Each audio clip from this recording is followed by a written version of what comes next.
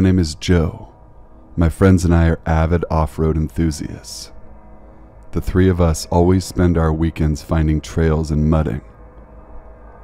We are all in our mid-20s and have been pals since we were in middle school.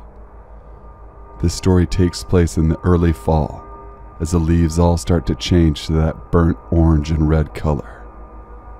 My friend Trey muds with his 1995 Toyota Tacoma. He has the most lifted and monstrous setup on his rig. Imagine a 6-inch lift kit with mudders that shouldn't be street legal. My other buddy Sean runs with a 1972 GMC Jimmy that is bright orange. It is an absolute classic ride. His truck is close to $20,000 in mods done to it. I drive my 1999 Jeep Grand Cherokee with a similar setup to Sean.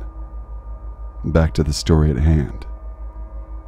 The guys and I head to some old logging roads near our hometown. We know these roads like the back of our hands. We always look for the most jagged and rough stretches of road we can grip our tires with. As we find a solid option for our four-wheel adventure, my buddy Trey, who is leading our group up road, checks in on our walkie-talkies.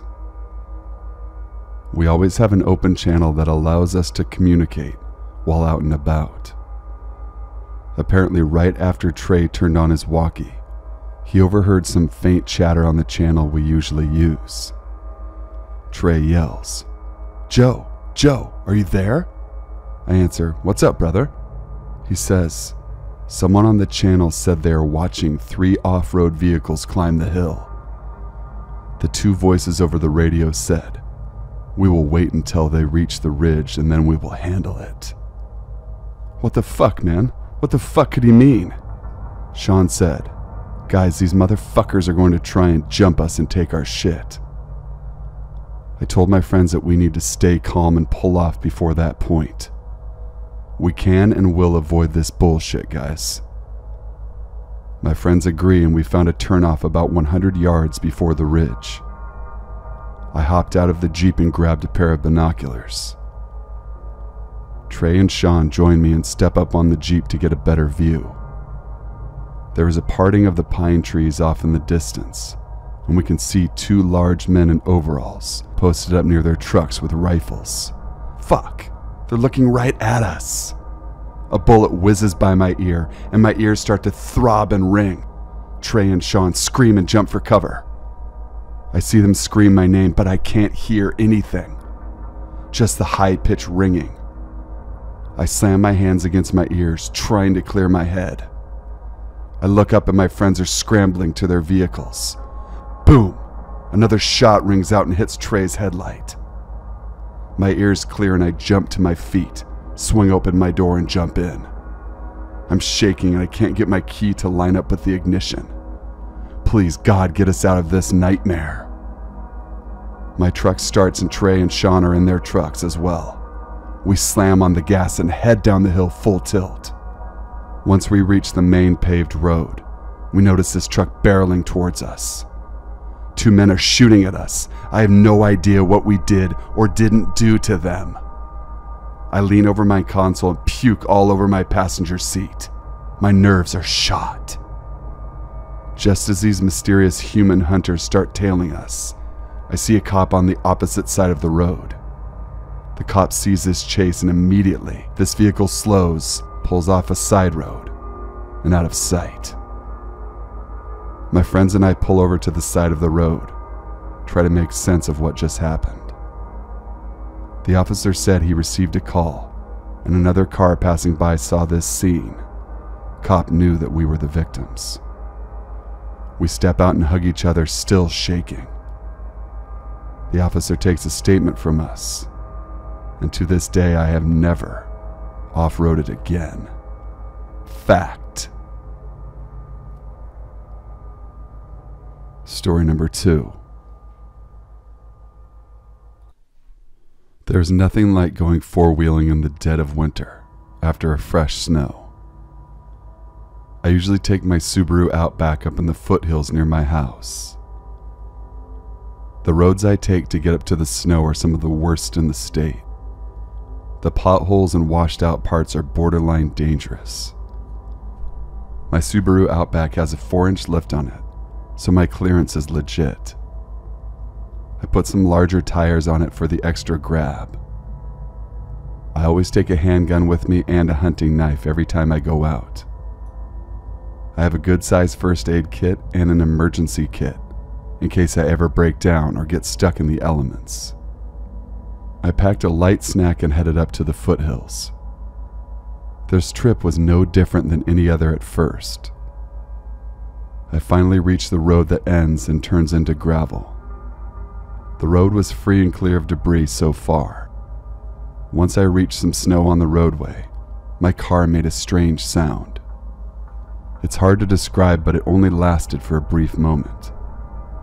I shrugged it off and proceeded. The road started to get rough, so I put my car in X drive, crawled for about 10 minutes up the hill. Once I passed the rough patch, I was in about 4 inches of snow on the road. The total drive is about 4 miles of gravel and rough road till you get to the top of the hill. I noticed that a small tree had fallen in the middle of the road. I carry a small handsaw as well. Any off-road enthusiast will have something like this for that very reason. I got out of the car and started to assess the situation. Something seemed amiss though. The wilderness was too quiet for my liking. Usually there's at least something audible, whether it be birds chirping or wind blowing through the trees. I heard a rustling right behind my ear. I spun around and saw a man in a huge trench coat standing perfectly still. My gun was under my front seat, but I always carry my hunting knife on my right hip. I remained calm and asked him what he wanted. He just smiled and walked back into the forest. What the actual hell just happened? My spine was tingling and my adrenaline on full display. I watched him until he was completely out of sight. I was in a good mood and didn't feel like he was a massive threat, so I decided to press on and continue up the road. Damn it, I wish I would have just turned tail and left that day. I'm finally 5 minutes from the top of the hill and that beautiful view when 3 large masked men walk into the road and force me to stop. I reached for my gun and had it in hand. These men proceed to flank my position and surround my car. I have no choice in that moment and decide, fuck this, I'm driving forward. I slammed on the gas and hit one of these creeps, and I heard the man scream in pain. It's my life or his, and I'm not waiting around to find out what their next move is. I hauled ass up the hill, turned my car around to go back the way I came. The other masked attackers were checking on the man in the trench coat and threw a large machete at my car. It shattered my back windshield, and I nearly pissed myself. The men gave chase for a short time, then gave up. Holy shit, what just happened and why did this happen?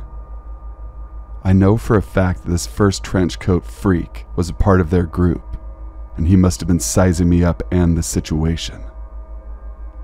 I've always prided myself on being an observant and aware person. That day could have ended so much worse for me. I thank God that today wasn't my last day. Story number 3. My best friend and I went mudding this past weekend. We are both female and 21 years of age. I've been a tomboy most of my life, and have always had more guy friends than girls through the years. My best gal pal and I have been into anything outdoors and like to chase that adrenaline rush. We both have huge pickup trucks that are built for off-roading in the muddiest of conditions. We partake in the off-roading that you see on an off-road enthusiast channel on ESPN. The dumbest and craziest of shit goes down when the two of us come together. There's a mud track that is specifically for mudding in our hometown. We hit the track early in the day around 9 a.m. My friend's dad owns the track and lets us come and go as we please. I drove my truck on the track and started to warm up the tires. I like to get a few good runs in before I go all out. My friend was already tearing up the track and I was about to join her. I looked in my rearview mirror and noticed a mysterious truck was behind me. I've never seen this vehicle in my life. I called my friend on her cell and she said she noticed this as well. No one should be on the track right now. The track is hidden really well from the main road, so whoever this was must know my friend and or her father. The truck is now right on my bumper and flashing its lights and honking. I give it more gas and try to avoid this truck from causing me serious harm or damage. My friend is still on speakerphone and she yells that she's going to get on his ass and that we should force him off the track if possible. He brake checked her and she smashed into his steel bumper. We are in survival mode at this point. What do I do? What do I do? I spun my truck around, slammed on the gas and smashed into the side of his truck. I hit him at 40 miles per hour. He was so focused on my friend and her truck that he didn't see me coming. I T-boned his ride and he flipped over 2 times. We both pulled up to the truck cautiously and got out of our trucks. The man had a dark and blackened out helmet on. I heard a siren and noticed a police car pulling onto the track. Apparently my friend's dad came in shortly after we hit the track. He must have phoned the police. The cops pulled out a man that was in agony, and he had a compound leg fracture with his bones sticking out through his jeans. Holy shit, the man was my ex-boyfriend Darren. We had a horrible breakup only a month earlier, and I had to get a restraining order filed against him. He was so verbally and physically abusive. I'm so thankful that I wasn't alone on the track that day. My girl had my back yet again. Lord knows what I would do without her and her dad.